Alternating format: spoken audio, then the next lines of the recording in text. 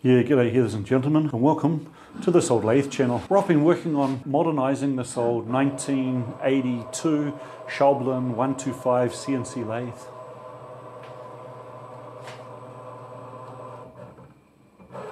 This week, I need to start planning my user control module or control panel. And I'm going to need your help for a sanity check on the layout.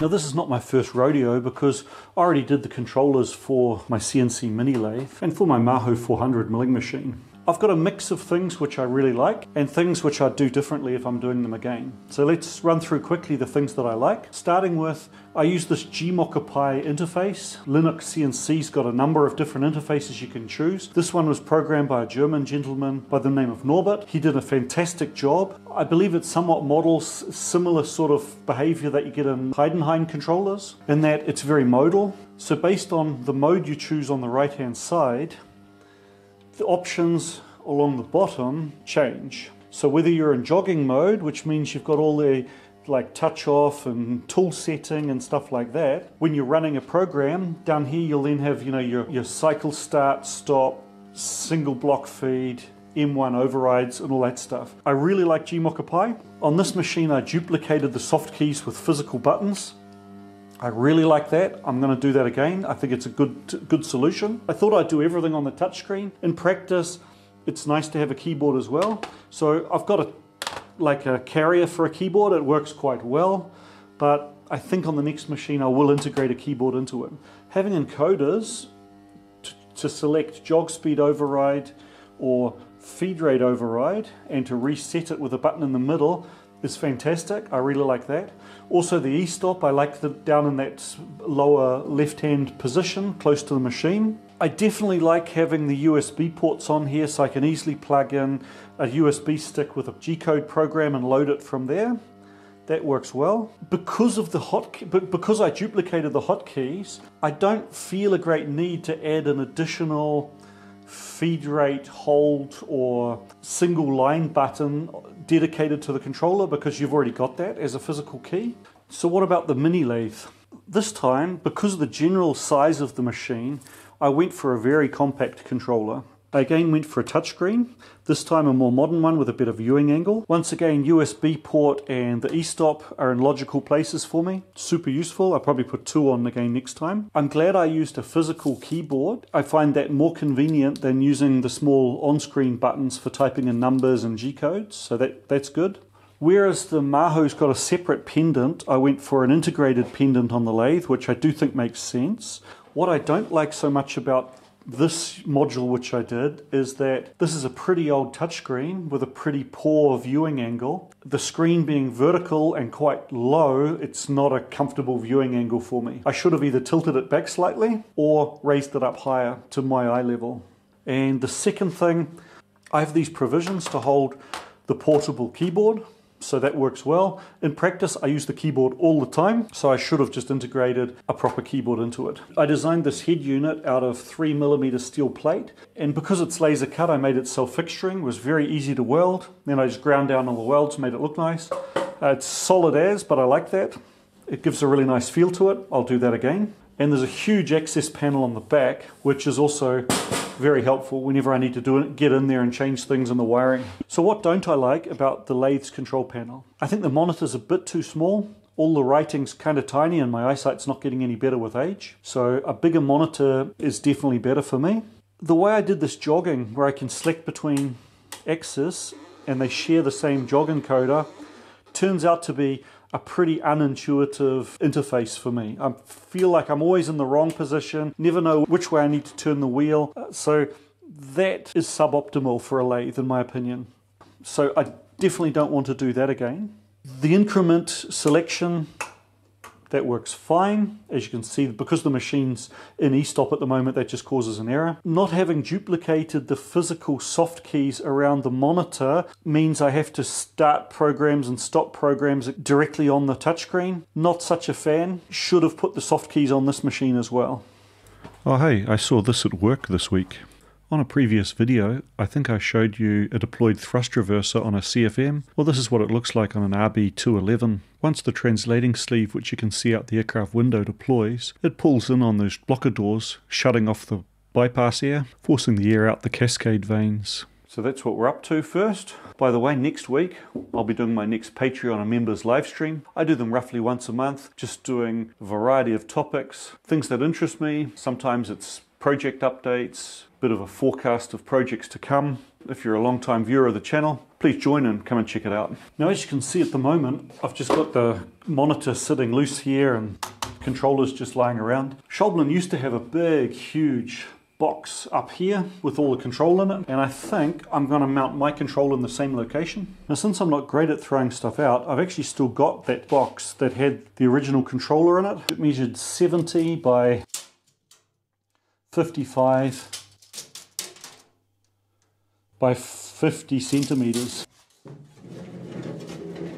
While that Schaublin control panel's not much use to me anymore, except maybe as a source of some sheet metal, I also kept the control head from the Maho. I'm starting to see this as a pretty good basis for the new Schaublin control panel and head unit. Once this monitor's freed of all the plastic housing, I'm guessing that the actual screen is probably around maybe 36 by 30 centimeters, which would be tight if I want soft keys on the side of it. I need to pull it out of that plastic to see how big it really is. So the keyboard I bought looks like it'll fit quite nicely. There's plenty of space at the bottom for additional buttons and features like my e-stop and all of the other things I'm going to need to control directly. This is also an enormous housing which I assume I'll be able to cut down some space off the back and maybe even shorten this area. Having learnt my lesson trying to horn all the electrics into this control cabinet, which I reduced in size by more than half, I'll probably hold off on cutting this down until I've got a better idea of where everything fits within it. This is the original Schaublin pillar which carries the head unit, and it mounts very securely over here at the back of the lathe. And there's even the stop block to stop it rotating, which was never going to happen with the three big M12 bolts anyway, but hey, belt and suspenders, I guess. So as a first rough look at this, need to come up a little higher, probably shorter, definitely shorter at the back. Is that too high to operate a keyboard? I'd say it'll work for me. The machine's currently up on blocks, so it's standing higher than it normally would. Now this here is the original tray which the old controller sat on. Okay, so it definitely went back further, came out roughly the same distance. I'll need to cut all of these interface components off and weld them onto the bottom of this one. Now before I get too carried away with planning to use that old Maho cabinet, I better pull this monitor out first and see if there's actually space around it to fit a set of soft keys.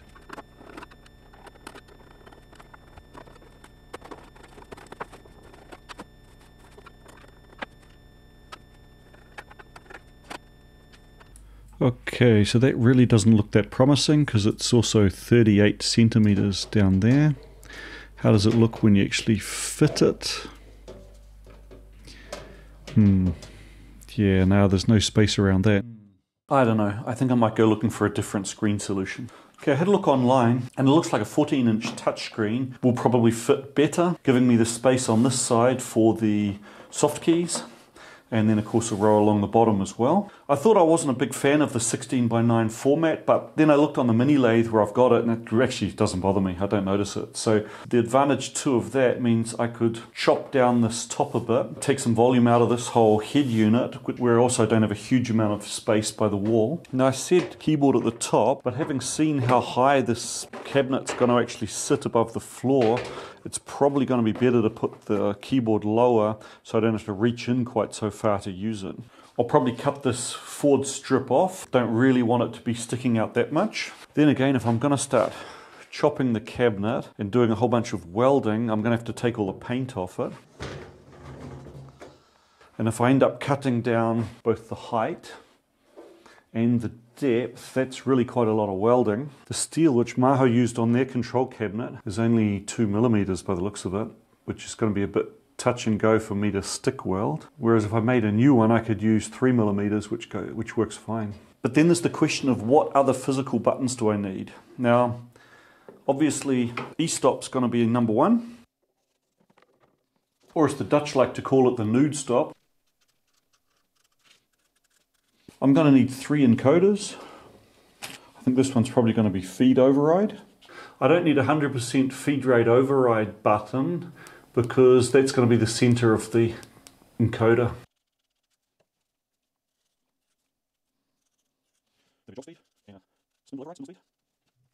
And then the rest will be for buttons. Now cycle stop, feed hold, single step, I've already got as physical buttons once I do the soft keys here, so I don't really need to repeat them.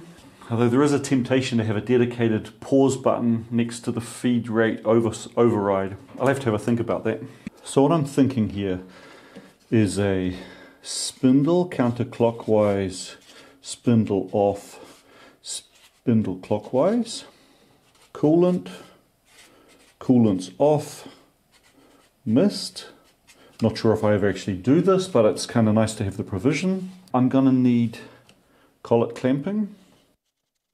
I'm going to need a tailstock, extend and retract. All these spindle and coolant buttons are only available on touch, so that's why I definitely want to move them down here. These are functions that are specific to the Schaublin. Not sure what else I would actually need. Now, what I'm not looking at putting on here are jogging buttons, and the reason for that is there's a bar which bolts along the front of the lathe here, which I cannot for the life of me find at the moment. It's, yeah, I've got it hidden somewhere in my chaos. No wait, I found it. It was just hiding under a big layer of dust. So this bar, which the whole sort of cover thing slides on, I was going to use that. Basically the idea, we mount this sort of pendenty device onto this bar, have it be able to move but also clamp, and have dedicated encoders for jogging X and Z, so I can jog the machine around similar to how you would jog a manual machine. Might be best to have this as a rotary switch for the jog increment selection. One other thing I'm quite unsure about is whether to put a single push button for selecting the next tool on the tool changer. Now, there is a pneumatic switch for that. In some ways it seems redundant to be able to do it electrically as well. One of my thoughts is if I do it electrically, I'll probably never use this control, and then you've got the danger of the mechanism gumming up. On the other hand, there might be good reasons to have it on the machine, but then again there could be good reason to have either next tool button here on the control panel, or even like Schaublin did it with like a selector where you can tell it to go straight to whatever, go straight from tool number 1 to tool number 4. The other thing I was sort of thinking about was one of those like 4-position joysticks, you know, maybe using that for jogging. Don't know, what are your thoughts on 4-position joystick jogging on a lathe? It's the way Schaublin did it, but it seems a bit clunky to me. Seems like it'd be nicer to do that with jog encoders. To interface all these buttons into LinuxCNC, I'm going to be using a Mesa 7i73 card. It's kind of a cute little device. I can either do a 4x8 matrix of keys, so 32 keys available, or even an 8x8 giving me 64 keys, and also read out a few encoders. And the whole thing then communicates with LinuxCNC with a single Cat6 cable. Very nice little device. It's only a $50 card, but it does an awful lot. It saves a huge amount of wiring.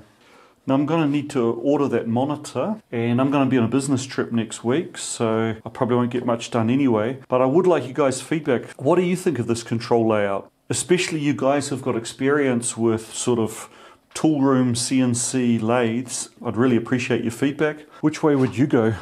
Paint strip, hack and weld this one, or start from a fresh slate and make a new one? Now this has also been on the board for weeks. My spindle's not reversing. I need to find out why the clockwise, counterclockwise pin's not functioning. But luckily I did a wiring diagram, so I know that this pin here is ground, and that orange should be like clockwise pin high, counterclockwise pin low. From my wiring diagram, I know that those two wires come up through the terminals 35 and 36.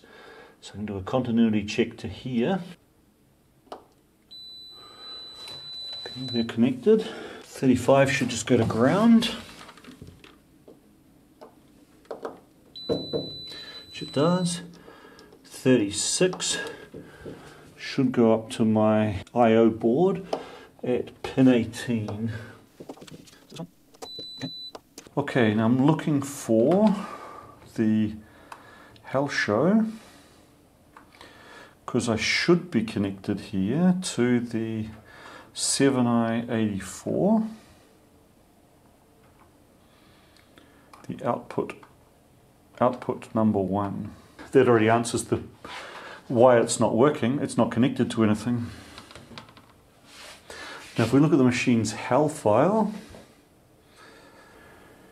so what did I connect this to? So I'm turning it on and off with line 50. I'm giving it a speed with line 48, but I haven't connected the clockwise, counterclockwise to an output pin. That's why it's not changing direction. I did a bit of a search in the LinuxCNC documentation. So LinuxCNC's core components generate a couple of spindle pins, one of which is spindle reverse, and there's another one for spindle forward. They're currently not connected to anything. So what I've done is connected the spindle reverse pin to a new signal which I created called spindle direction, and then that spindle direction signal I send out to that output of my Mesa card. So now let's see if it actually works. They're both off.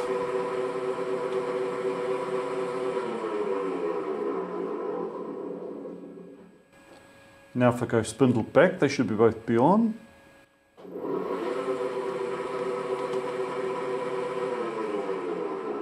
Okay, so that's working, but the spindle's still turning in the wrong direction. I'll need to have a think about that. Check the voltmeter with the voltmeter to make sure that that pin is being sent high. So I should have 0 volts, that's correct. Now if I go into reverse.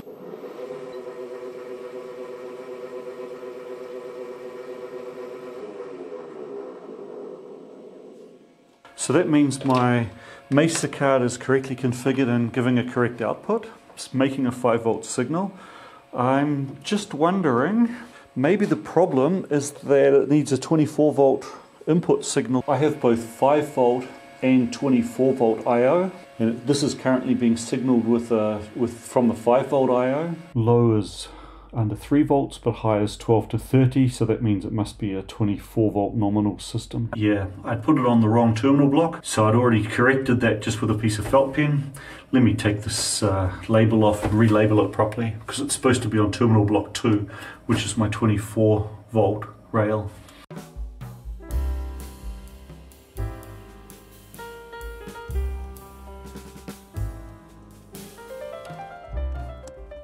Okay, so now I've moved that from output number 1 onto output number 9. Now I'm going to start LinuxCNC. Let me just home this again.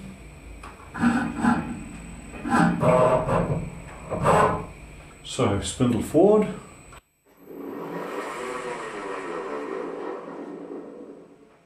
Spindle reverse. Alright! Works just like I bought one. Now the really important thing to do is to modify my wiring diagram to reflect that change. Mesa output number 9, pin 18 on terminal block 2, down through terminal 36 to my VFD, from the terminal E4 and terminal 39 through pin 35 to ground. Well, thanks a lot for sticking around till the end. It was a long video with a lot of talking. To Heather, sorry there were no sparks and there's no swarf. Maybe next time when I start chopping. Thanks very much for watching. I'll see you next time.